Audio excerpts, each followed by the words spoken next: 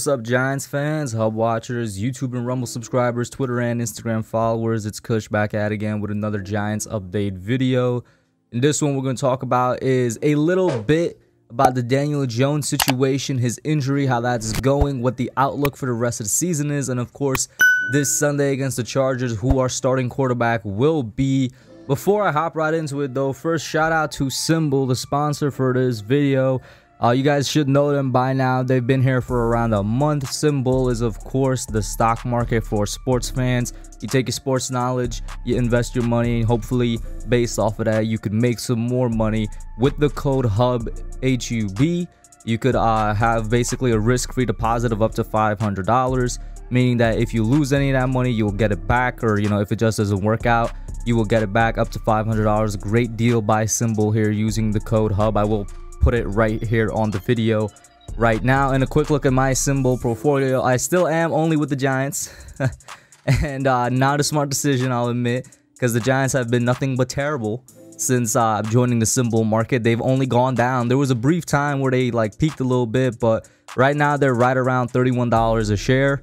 I think when I bought in, they were around 34, so that's always nice. But in terms of going around the league, for example, of course, the Patriots have been on a 7-game winning streak, and we saw what they did last night on Monday Night Football, where they beat the Buffalo Bills and took the first seed place in the AFC. They're up to around $47 a share. So if anybody was in the Patriots, they just made a big gain on their money. And of course, SimBull isn't just part of the NFL. They have the Sim NBA, NHL, college football, and even MLB as well. So guys, head over to www.simbull.app and definitely join it. But now getting over to the Giants right here.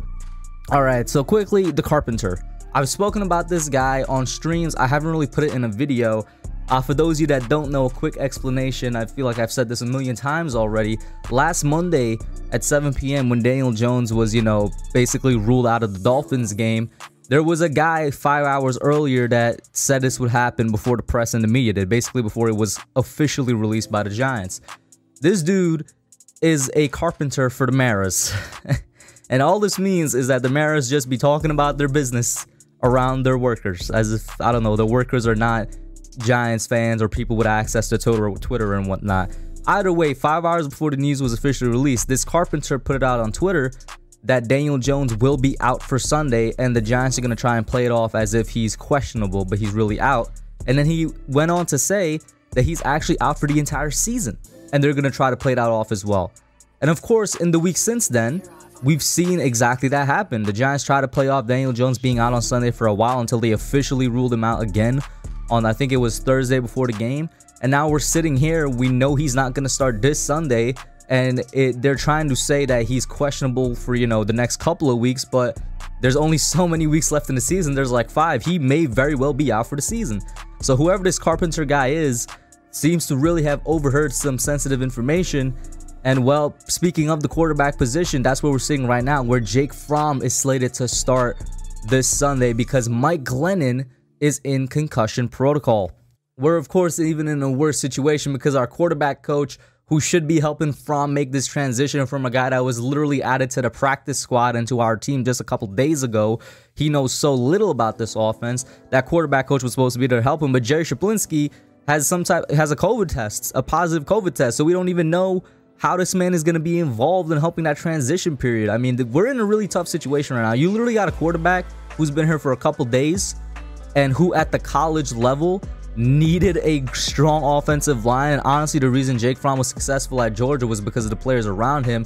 No disrespect to Fromm, but I mean, there's a reason he went in the 5th round, and there's a reason he's like a backup quarterback, which this brings on another tangent. I'm not sure why Giants fans are so excited to see him. Part of me thinks it's just because they want to see another quarterback out there for the sake of seeing another quarterback. Regardless of that, he's not going to do well. There's a lot of factors going against him here. You're missing a quarterback's coach. You've only been in the offense for a couple of weeks. The offensive line is not nearly as good as it should be for a guy of his talent and caliber to be successful. And our weapons are all but injured. I got a couple quotes here from the New York Post article that I'm kind of looking at this right now on Jake. And let me just read them out to you. The plan right now is for Jake to continue in his role, head coach Joe Judge said. we have a lot of contingencies, whether it's the COVID contingency or the uncertainty in terms of the other quarterbacks. We're talking internally about a lot of options right now, personnel wise. Scheme it up to see what we can do to address and make sure we're building the in-depth for a multitude of reasons. Fromm isn't an unknown. The 2020 5th round draft pick of the Bills was a 3-year starter who led Georgia into the 2018 college football national championship game and held off Jacob Eason, the Colts backup, and Justin Fields, the Bears rookie starter and 1st round pick, in quarterback competitions before they both transferred to other schools. But Sunday marked his first NFL regular season game in uniform.